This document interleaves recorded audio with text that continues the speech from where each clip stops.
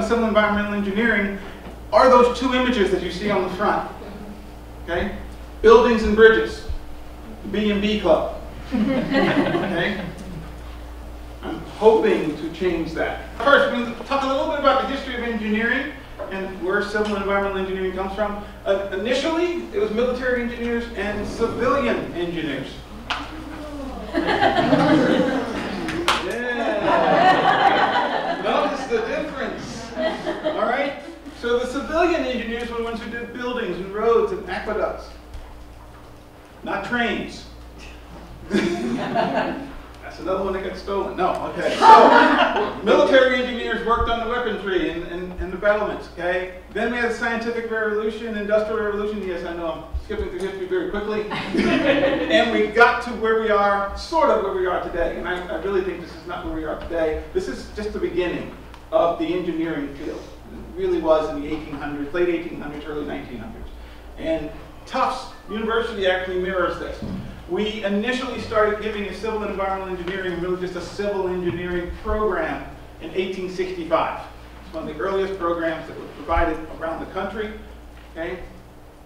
From that became a degree program. From that grew a college that had 4 different departments: a mechanical engineering department, a chemical engineering department, and an electrical engineering department, along with the civil engineering department. What has since grown is that, well, we actually have a biomedical engineering. Electrical has turned from electrical to electrical and computer engineering. And civil has gone from civil to civil and environmental. Okay? There's also computer science, which, if this may be a surprise, but at Tufts, the #1 major is not international relations, it's not economics, it's computer science. It's been a complete switch in the last 5 years as to where computer science, and computer science is actually housed within the School of Engineering. So it's an interesting piece. But that history is really key to me, and I'm going to come back to that word civil.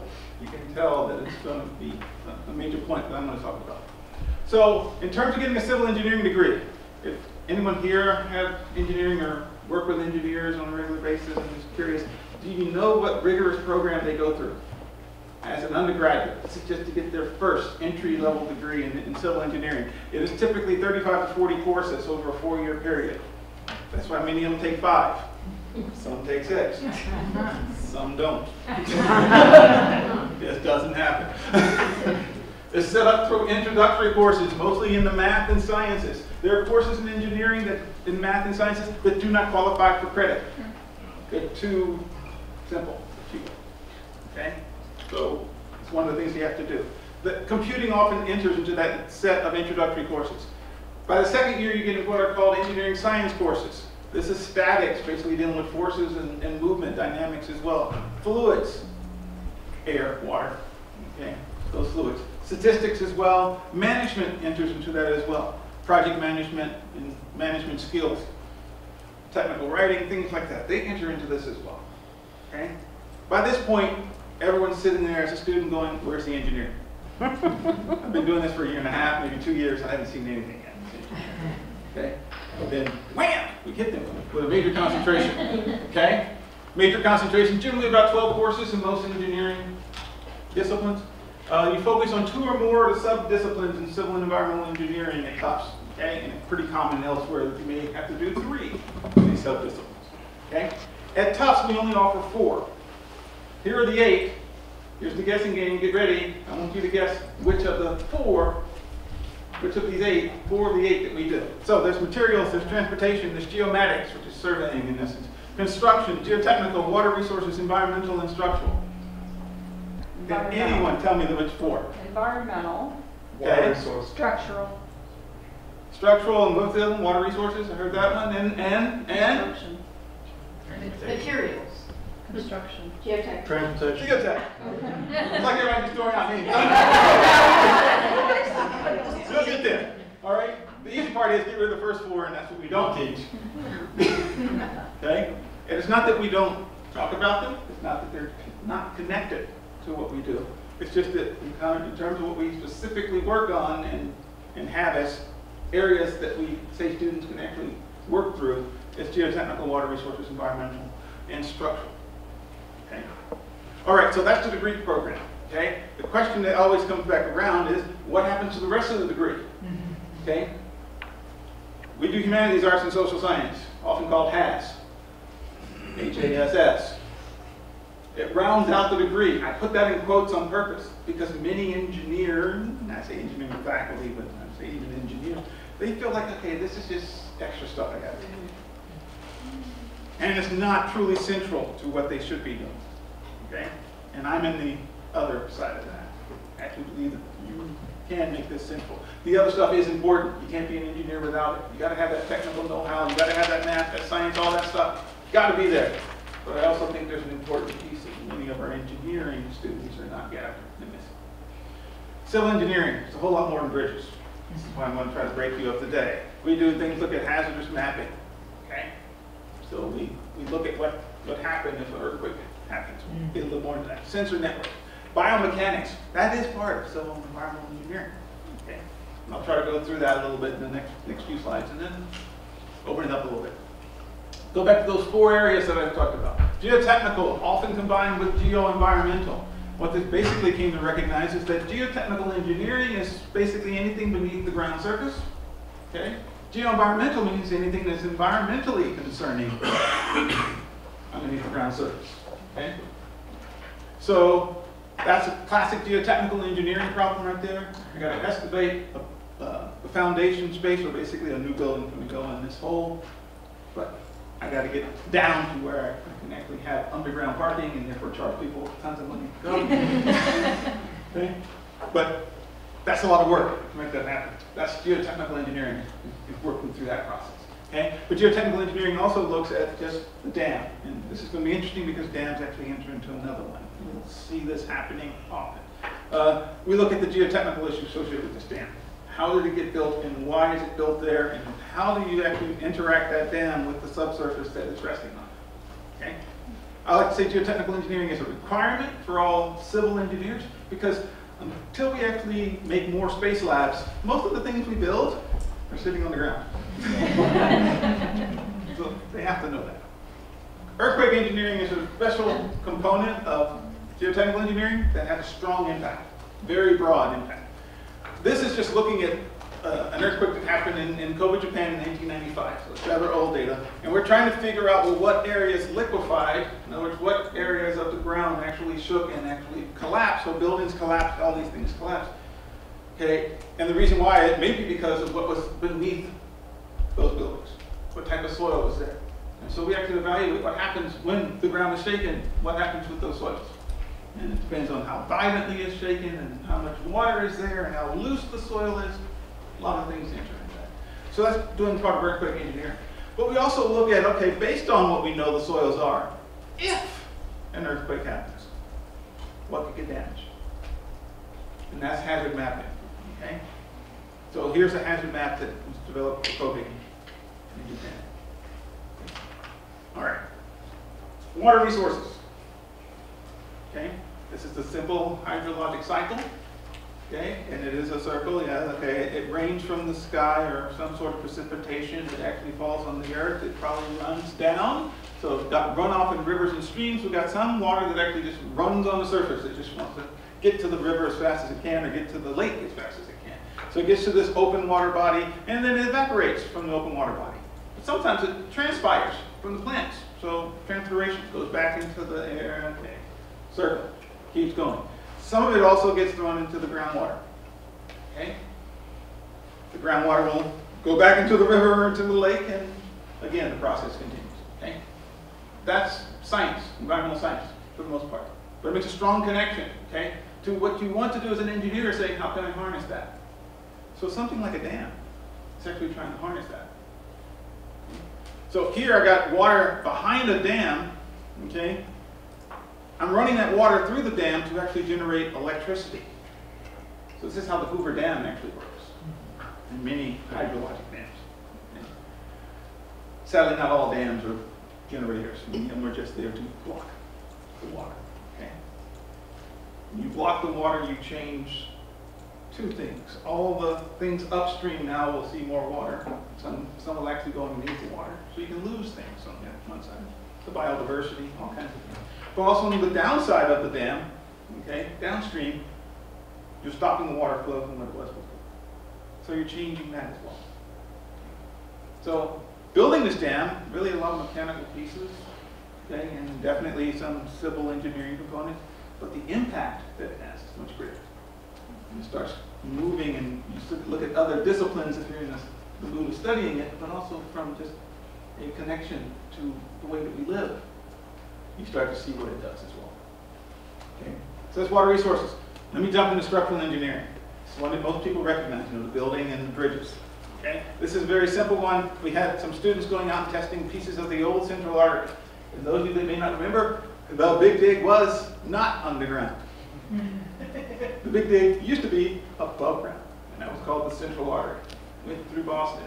Nice, lovely pictures of it. This exactly see it just snake right through and split the city into two pieces. Architecturally, it didn't look all that great. Really, it physically separated the city.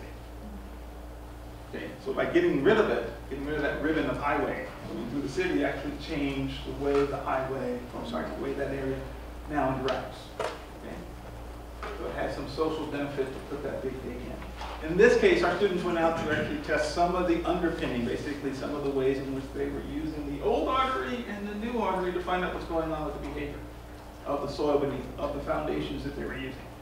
Truly high-level structural engineering effort. Okay? For structural engineering, especially mechanics, gets a little bit further. Okay? I can do things such as what happens when I take a bridge, and in this case, this is the walkway bridge at Tufts University and from Dowling Hall onto the rest of the campus. So there's a very nice walkway bridge. It's been evaluated as to what happens when that bridge gets shaken. Okay? And I'll do it the simple way. We got sensors on the upper part of this image that are collecting information. So here's a sensor located underneath the bridge. The bridge was excited, which means it actually got punched, so to speak, but there was a load, a source that was put in, and measurements were made in terms of the displacements that happened. Now, the blue is, okay, that means I got compressed, and the red means I got tensile. That means I actually got stretched, okay, in terms of what happened to the bridge. But we can do this under different loading and come up with what we call different modes of response. So I got mode 1, 3, and 5. And what happens is I'm getting more things happening. I'm getting twisting now, not just this lovely roller coaster, but now I've got twisting roller coaster, and then I'm going to really make it interesting and make some different dips in the roller coaster. Okay? All of that can be evaluated through civil engineering efforts and structural engineering. Okay? Again, very not classic structural engineering, but what structural engineers can do. Okay?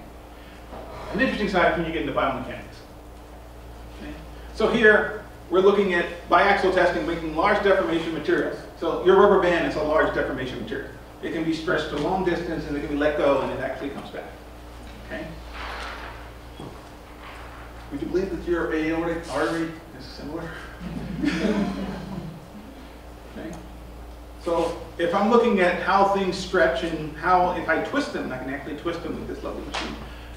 What happens to it? The stresses and the strains of the stretching and the force, how it behaves under these loadings. Okay?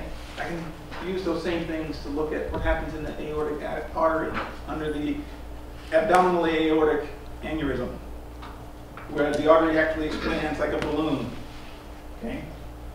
We try to prevent it from bursting. But the fact is, it's sort of like a rubber band. It's sort of like the mechanical material. So I can evaluate what happens when this artery continues to get stretched and pulled. Just taking the structural engineering stuff that we have and applying it in different areas. So biomechanics. All right, here we go. See if I can do this. Environmental engineering, it's got a lot of different facets associated with it. I'm just going to show you this very pretty picture, if you will. The red stuff there is contaminants in a sand material. The stuff you see in blue coming across is trying to remove that red contaminant and leave the white sand in place. Okay? And you can see that it's doing it. It's now been going for half a day. Most of that red is gone. And by the end, it's pretty much all gone. Okay? significant amount of research goes into understanding that behavior. You have to look at the surfactant. And I say that word. Anyone know what a surfactant is? You use it a lot. But I try to do it. Something that lowers. Yeah. So Dawn dishwashing liquid is a classic surfactant because what it does, it actually, it removes grease, right? Holds on to grease. Or surfactant does that. It actually is a molecule that actually will surround the grease molecule and say, you're not going anywhere. I got it. That's about as basic science as I can. Okay? And so surfactants will do that. They'll take something like this, which was trichloroethylene, it's a chemical compound, a very nasty contaminant.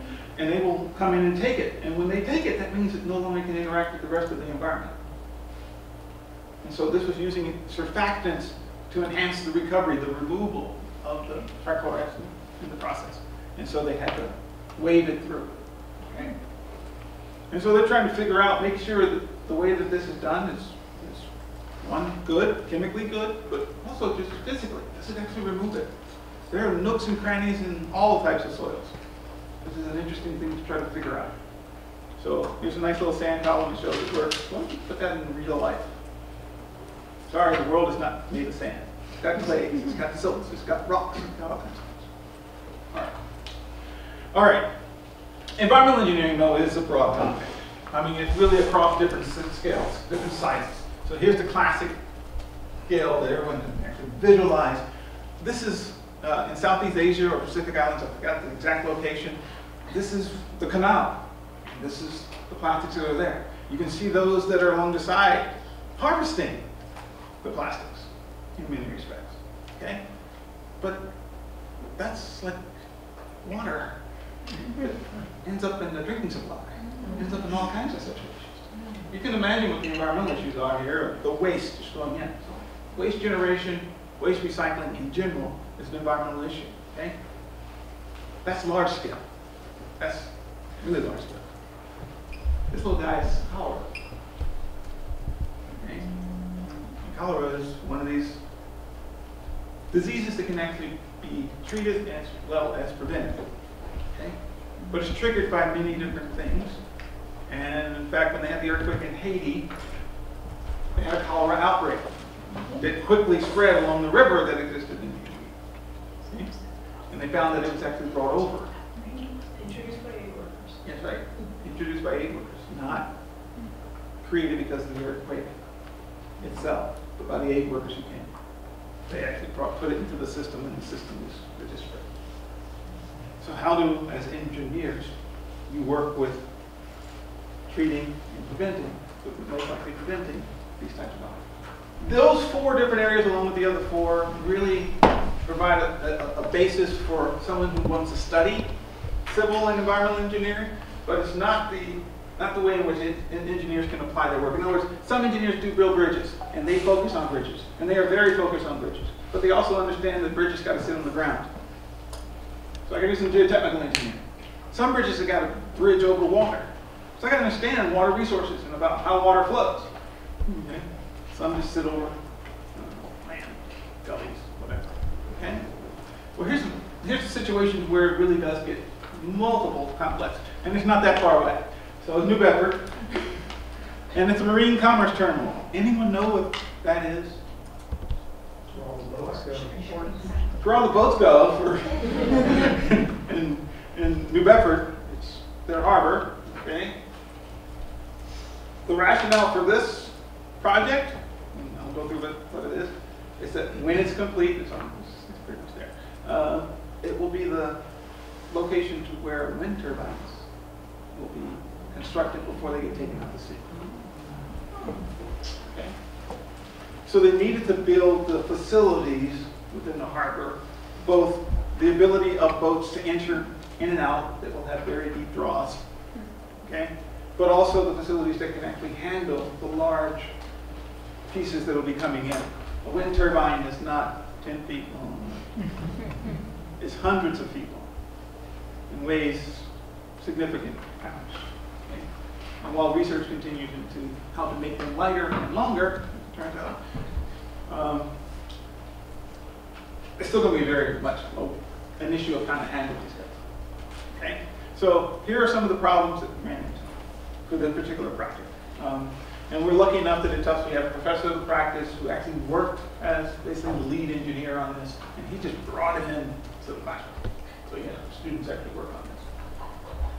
But they had to look at the subsurface materials that were there and wonder structurally and geotechnically, can that material hold what was necessary? Can it hold the docks that they needed to build? Can it hold the retaining walls that they wanted to put in place? Okay? Could it be actually excavated and excavated nicely without causing any other issues within the harbor? Okay? But the harbor has a long history. One of the oldest, not the oldest, harbor in the United States for fishing purposes, commercial fishing. So a use that is there, and a lot of it involves some hydrocarbons, gasoline, things of that nature, coal tar is also present there.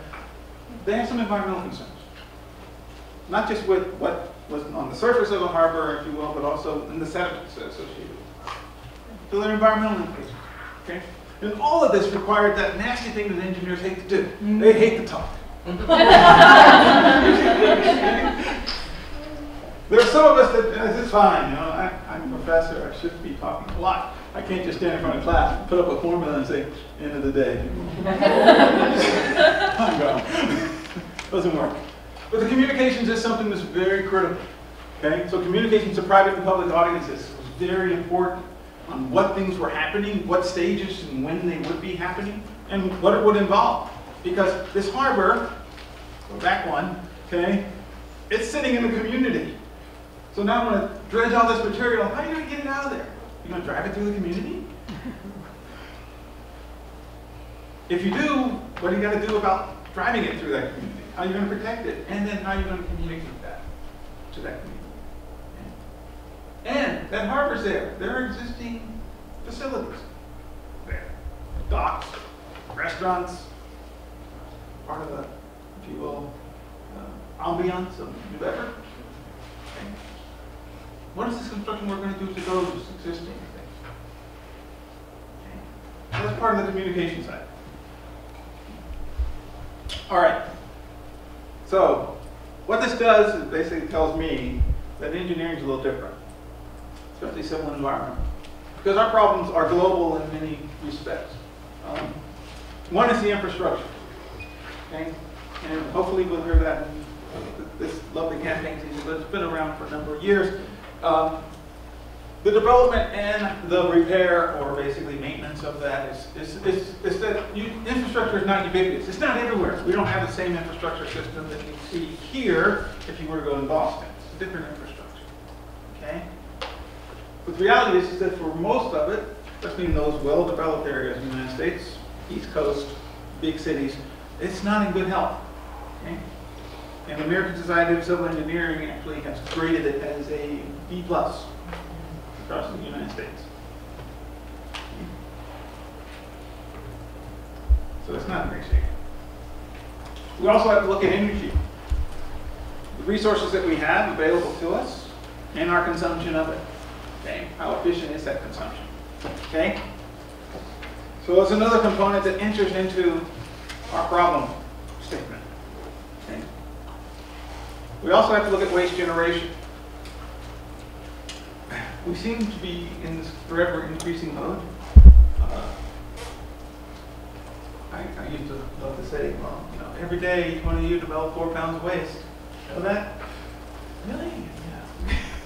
Okay. Not you personally. We just take all the waste that's generated and average it out amongst all the people in the United States.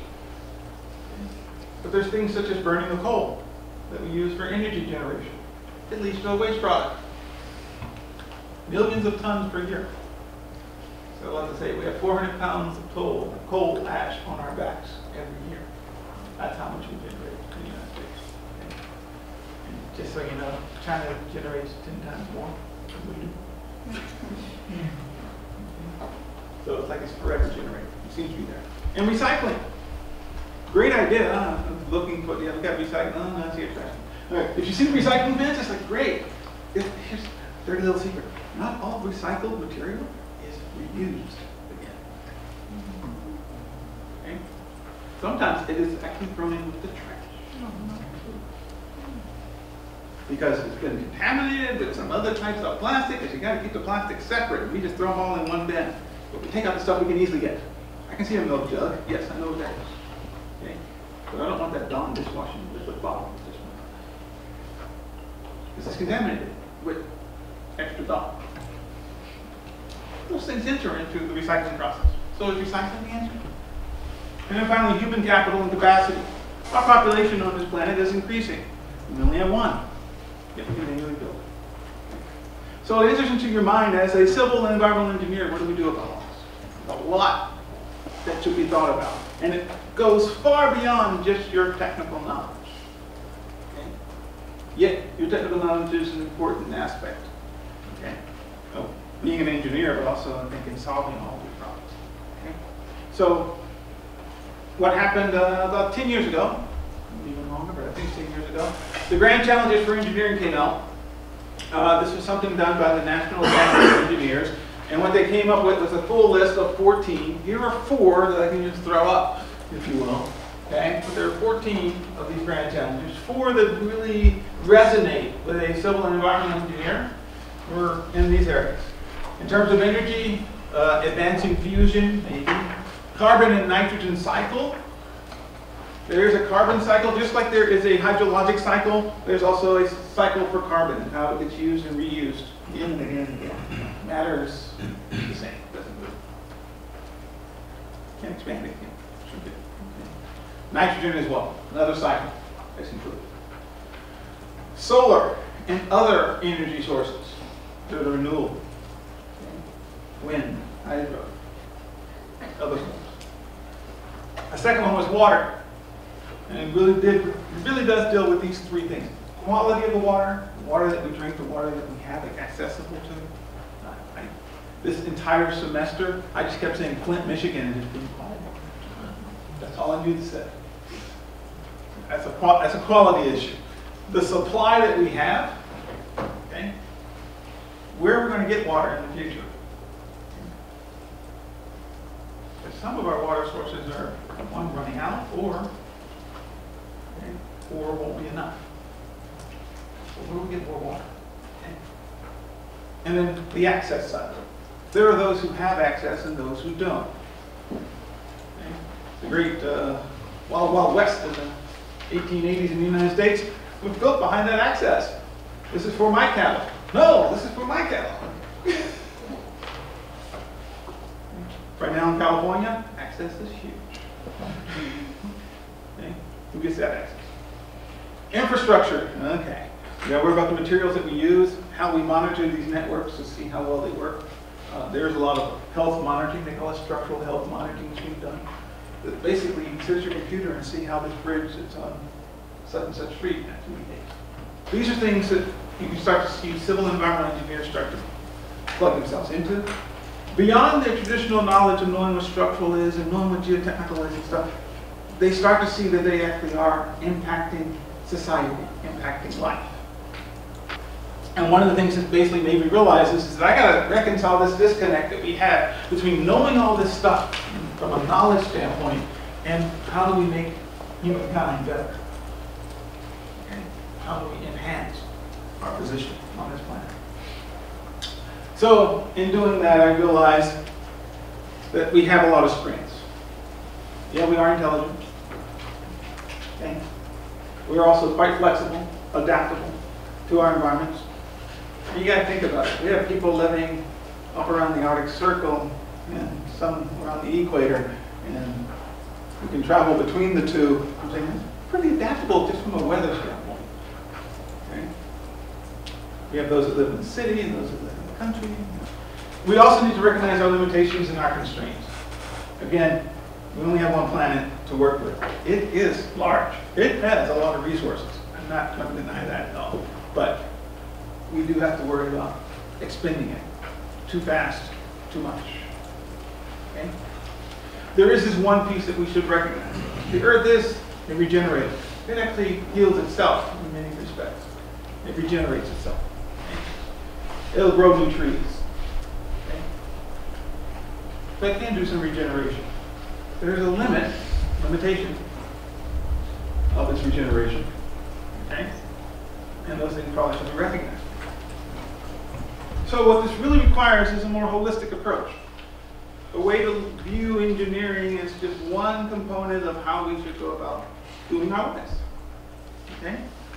So, it leads to an alternative design methodology. All right, so I think it's important that we apply a systems approach to design. Okay? We have to recognize there is a big interdependence between all the different facets that we're going to run into in life. Okay? Sometimes we do some creations that have unintended consequences.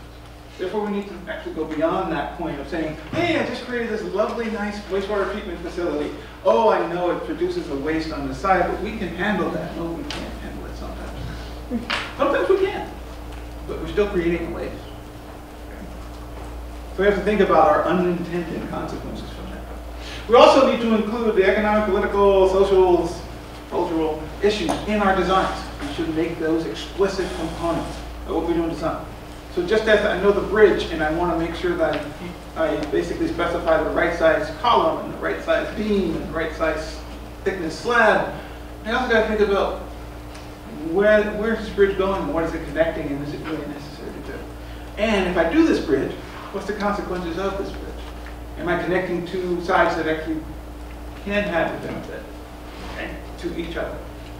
Or will they totally ignore it, and then for the bridge, it's just no one driving over it? Interesting things to think about. In order to do this, you have to work in multidisciplinary teams.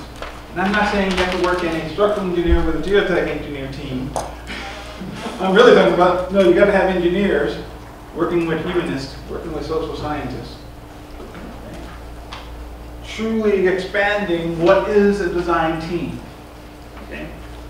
And explore these things in this very broad way. Okay. One thing that I accuse engineers of is that we tend to think that if we develop one design, we can take that design and put it somewhere else, and put it somewhere else. There was a house builder in New England, his name was Capoletti. He built houses in the 1950s. I swear what he did was he took the plan, okay, flip the plan over. Okay, that's the next house. Turn it this way, that's the next house. It was very interesting. I now have lived in 2 neighborhoods in Massachusetts, and both of them in that same design. The houses, I know where my neighbor's bathrooms are. It's that clear to me, because it's like, okay, yeah, you're doing anything right here. It's like the same house plan. So it's an interesting concept. But at the time, especially in the 1950s, after World War II, major building was happening, the work had to be done fast. So therefore, they just had one set of plans, and if you just have that one set of plans, that's one size, fits all. And I can continuously build those. Mass-producing houses.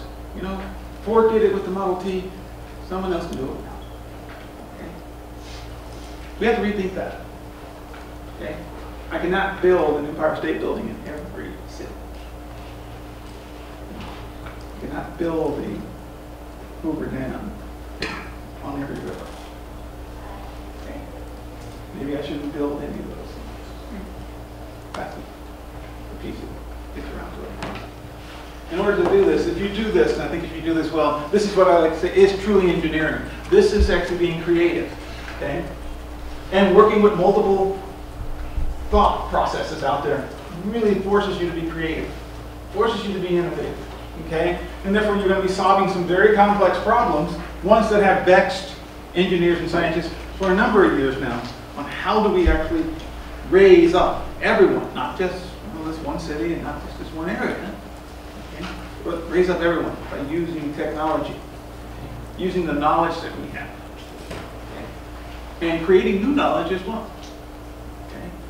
And so I am not going to sit here and say that we should stop doing the traditional research that we've been doing for a number of centuries, because no, I can actually see the benefits of doing that, and they are great. What I'm going to say is we should learn how to use that knowledge more wisely. Take advantage of that new knowledge and think in a broader term than just saying one size fits all. Okay? My classic example is I can build a wastewater treatment facility for my house because I have access to all of the tools and all of the materials. I cannot take that same design and take it to Uganda and have them do it for their house. They don't have the same materials and know-how. They just don't have it. Okay, so this becomes my new KISS principle. Now advertising. All right, so everyone knows the old one? Keep it simple with the stupid at the end. My new principle, if you will, is called knowledge and innovation is equal to sustainable systems. Okay. So what I'm saying here is that knowledge is ever expanding. We're learning new stuff every day, and that expansion of knowledge is still on the exponential track. It's still really shooting up high. Okay. To the point to where civil and environmental engineering, it may just become, oh, we're doing structural engineering, we're doing geotechnical engineering. That's how the degree programs could actually run with that. Because the knowledge just within that one particular sub-discipline may be that great. Okay? So our knowledge is ever expanding. However, the innovation part is a necessary part. If you want to do good engineering, you really have to be innovative. You have to take the knowledge that you have and say, how can I use it? To me, that is really engineering. Okay? It's not saying that I've done it somewhere this way, and I'm just going to redo it the same way over here. It's actually taking the knowledge that you have, not just the technical, the knowledge of the community that you're working in, what their needs are, understanding them just as much as you understand how a bridge works, and then making that all come together. Okay? If you do that, you can create sustainable systems that are required for Earth's continuance. We can't continue to do things that basically use up all of our resources, okay? At least all of our available resources. All right, so now, this is what I'm trying to do with this new KISS principle. Put the focus on customizing your solutions. Instead of one size fits all, think about how it's going to fit in with a particular application, the area, the location, the people, the economics. All of those things need to be thought about, okay? Optimizing the existing resources to resolve the problem. This is where recycling can actually be beneficial. I can find ways to reuse, to repurpose things. I can fit a solution to the various realities that exist, as opposed to forcing my fit into another reality. So I don't think of KISS as a methodology. I think of it as a frame of mind. This is what engineers should have when they walk into a problem. And think uniquely, interestingly, deeply about how that problem can be solved. Okay. All right. So, how do we get to this? This is the circle. Okay. I believe, personally, that service learning is one of those solutions to how we can educate engineers about this. Okay. Because what service learning does is that it takes a pedagogical approach of actually combining service with learning, okay, and applies it in this way to be synergistic. I can look at engineering education and look at societal needs and say I can figure out ways to do this, and each solution is a unique solution based on what societal needs are. Okay, I'm actually learning about how to apply the knowledge that I gained, okay, to that situation, but I can't completely replicate, put it in a copy machine and make another one for another location, because the situation is completely different. Okay. But the motivator behind doing it this way is that societal need. I am finding that students become extremely motivated to learn more and to learn ways to use the knowledge that they are gaining if they know that it's going to benefit someone. And that's the service learning part. Okay? So I'm taking problem solving and saying it's just this and it's the only way to do it, saying no, I've got to look at this in a more holistic way. And truly examine more than this. You may find that the one that I built for Austin, Texas would work in Albuquerque, New Mexico. There's a temperature difference. You may find that the system will work that way, okay? But you did the analysis. You did the holistic approach of finding out that that was going to work. So it shouldn't be predetermined. Oh yeah, we built one in Austin, we'll build one just like in Albuquerque. All right. So now the circle. So now I'm the Associate Dean at Jonathan Majors College of Civic Life.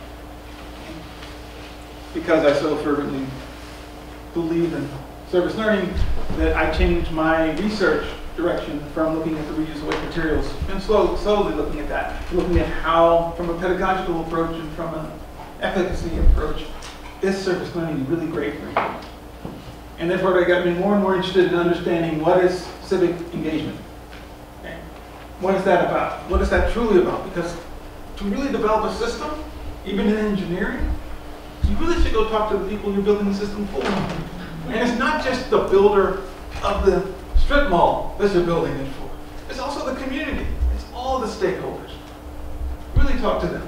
Really get into discussions with them. And so the civic life, the College of Civic Life, is part of it. Okay? It has a very strong belief. It's a long belief, so I kind of feel like I have to recite it with my hand over my heart. Right. We believe that the task of creating, sustaining, and improving our communities and democratic institutions is not confined to the classroom or the boardroom, the town hall or the town square, the soapbox or the ballot box. We are engaged in civic life. We organize and debate. When we serve, when we advocate and act on issues that affect us. That's our belief in the Tisch College. Okay? And so our belief is focused on 3 pillars: education, research, and practice. In terms of education, all students should have the capacity to address difficult social issues by thinking creatively and testing new solutions. That to me is engineering. I know this is not an engineering college. I know that it's built to cut across the entire institution at Tufts University and beyond, to be honest, to sort of engage our students civically with the communities that they will come in contact with. We have a local host communities that our campuses sit on, or they are international. But from an engineering standpoint, that to me resonated. In terms of our research, we perform research to build a deeper understanding of the practices and policies that foster civic learning and engagement locally, nationally, and globally. To me, that means that if I send a group called Engineers Without Borders out to do something, that they're like Doctors Without Borders, but they're not being doctors, but they're engineers. Okay? And they're going out and actually helping communities develop ways in which they can enhance their life. So they, as students, are getting civically involved with another community. There's also other opportunities like that, Habitat for Humanity, those situations. But our practice, the third point, this is where we engage directly with the communities. Okay? So this is the idea, the belief, and the understanding of what we're trying to do at Tisch College. Okay? I've only been an associate dean for 4.5 months. Okay. I have been involved with this sort of efforts prior to Tisch College being invented, being presented. I've been involved with Tisch College ever since its inception. Questions? Now, how many, what percentage of engineers do you think are convinced by the sustainable, the systems approach, the sustainable approach? Neil, do you have It's a great question. It's a great question. I guess the answer that I could volunteer is that it's picking up steam. Yeah. Here at UMass Dartmouth, we're working very, very hard to actually create a major in environmental science and sustainability, and we're getting lots of pushback. So at the moment, it's the most popular minor on campus, despite that pushback. So engineering, marine sciences, biology, chemistry, physics, and so forth are all engaged. All these different disciplines are engaged to try to make this happen. In engineering, a really important part of what we do as practitioners is get a professional engineer's license. And as part of the program evaluation, which keeps programs like Tufts and UMass Dartmouth going, is accreditation. And in the accreditation evaluation process, there is more and more emphasis on how does sustainability play a part in your curriculum. It wasn't there 6 years ago.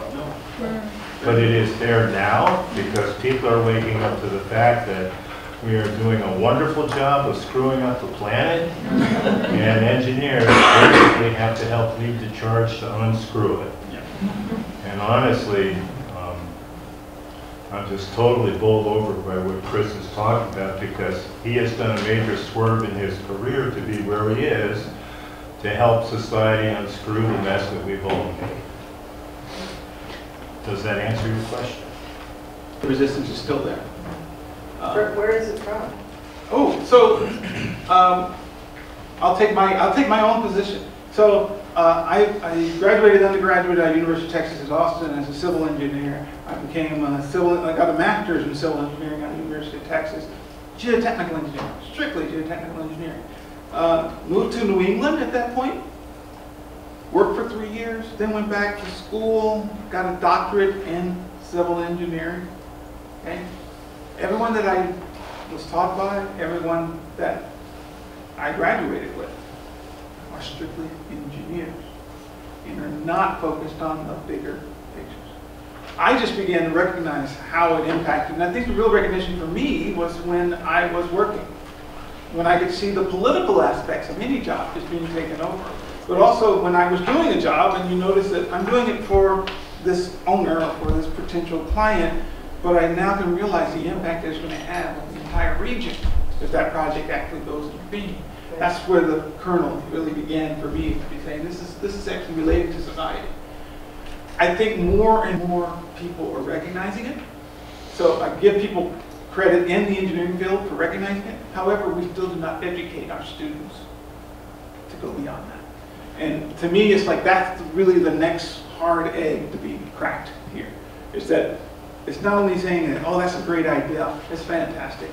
That's not only a great idea, that's the way it should be done. That's the way we should be teaching. Okay? Train, we're trying to get on a moving train and slow it down. Inertia is going to be there, but we're going to keep trying. I will admit, some of my compadres in the engineering education field, they could have easily gotten disillusioned and left. They haven't. They continue to push this and will continue to push this. So I'm hoping that not in my generation, not in my lifetime, but the next generation becomes a standard. And where would you put it in engineering curriculum? Would you be revamping existing courses or adding extra courses and making the degree longer? Neither. Both. How about that? So here's my design. I think that our engineering curriculum needs to be threaded together. Okay? But the thread itself is one that is an actual service project to a community. Okay? So if I'm talking about geotechnical engineering, I can definitely teach, talk about foundation design and here's going out and doing soil exploration and stuff. But then I can make that connection directly to, and it's for this community. And you can see what their needs are. Okay? By going to talk to them. Find out what really they would like to do with this particular site that they have. And when you do that, the connections become natural in a student's way of doing the work. So introduction is necessary, I think, in all aspects. And the best way to thread our curriculum together is to provide that problem statement. Is to make it so that every piece of the discipline, therefore every course that's being taught, is actually connected to that particular problem statement. Okay? And by problem statement, I don't necessarily mean, oh, New Bedford Harbor. It could be really broad, like recycling, and attach it that way. I don't know if this would be encouraging to you or not, or if you've noticed this, but I'm from UMass Amherst, and it seems like the movement towards sustainability in many areas, academic areas on campus, is coming from the students. That's where the emphasis is coming from, and the administration is trying to catch up. Trying to catch up. I would agree that the students are pushing the desire. Same thing happened with entrepreneurship. Yeah. And that you see students saying, I really want to, while I'm in my 4 years of learning and educating, I want to come out a millionaire because I figured out something and how to make it happen. There's a lot of learning that happens when you get that motivation. I believe that service learning is a motivating factor. The first time that I used service learning in a class, actually the second, third time, but the first time, I instantly saw that students were going far beyond what I was teaching them in the course. Because they were saying, I'm dealing with this community. I really need to understand this component. And so they would spend more time trying to figure out something that I never talked about in class. Because they were motivated to actually make that learning happen. And that's when I said, oh, this is it. This is going to work. Okay, now, some people will claim, this is claiming again, oh no, that's a naturally civic engagement topic area. Who wants to know anything about why fluids flow the way they flow? How can that be something that will be civic engagement? You know, and then I said, then you really haven't thought about it. Because fluid flow actually does impact a lot of things. Okay? Water flow, I got pipes, that can impact a lot of things. Okay? So I can actually make it so that the problem statement is related to an issue, a real societal issue. That can be a motivator.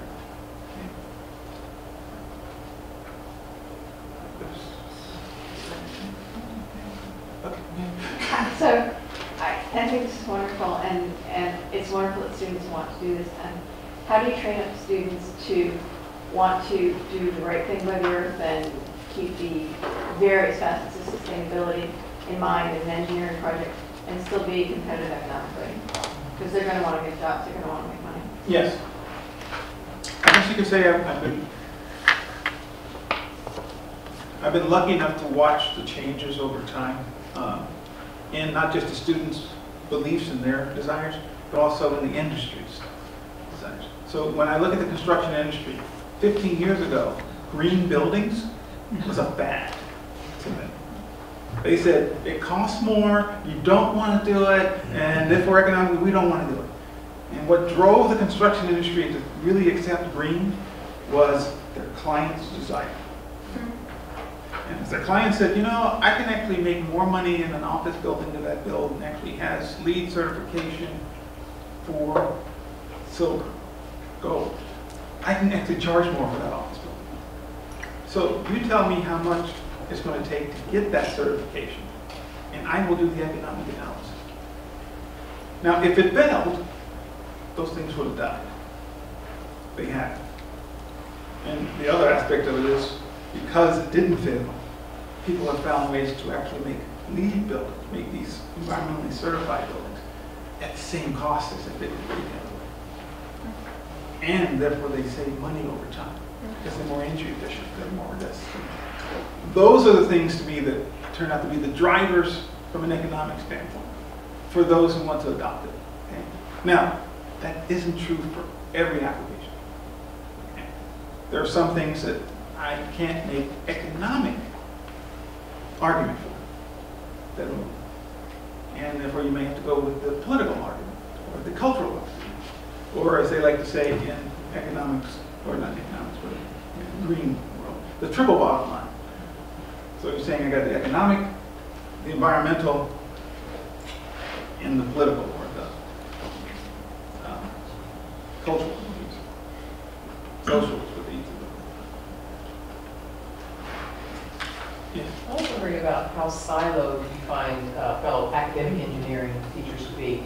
Are there academic scholarly collaborations? For example, I have a professor on my campus, small liberal arts campus, who does research into the chemical remediation of soil contamination. Yeah. And we don't have an engineering school, but we have a 2-3 program in the bigger school. I'm just wondering how much, and I know there's the general chemical engineering out of ACS, but do you find that your fellow academic engineers are willing and able to collaborate across disciplinary lines? All right, so most of the collaboration that I see is associated with education. So that is my research side. So there it is a mixture. I mean, it's a lot of civil and environmental engineers, yes, mechanical, chemical and electrical, agricultural, keep going. It's a long list, but it's all around the engineering education. If I was saying, what are you collaborating on from your technical sense? That's less so. And those silos still exist. I would actually say that some of those silos are not exactly breaking, but they are reallocating. I'm developing a different silo. My area is only this, which is structural health monitoring. I know it's structural engineering and all that stuff, but it's only structural health monitoring. Because I not only look at a structure, but I look at the electronics. Because I have to figure out the sensors that actually will be able to help me monitor this. And I need an understanding of big data, because these sensors are just cranking out data on and on and on. So that's my area. That's my side.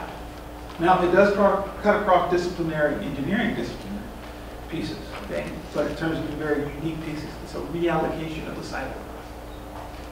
And I would like to see that silo still has, that silo still exists under a bigger and larger umbrella that is societal needs. That's a major reason why I still need this work. Right. The knowledge and the innovations part of the KISS principle should allow for people to reallocate themselves from one silo to another if they want to go into the silo thing. I think of it as it'd be great to work on the full spectrum, have some deep knowledge, but also have a broad base of knowledge that you can learn from. And I like to call it the realization is to know what you don't know, and to find the people that do know this stuff and will be able to do work in that area. And that's how I found a lot of nice collaborations. I found a lot of good engineering education people who've been able to work with. Any questions? Time up? Time up.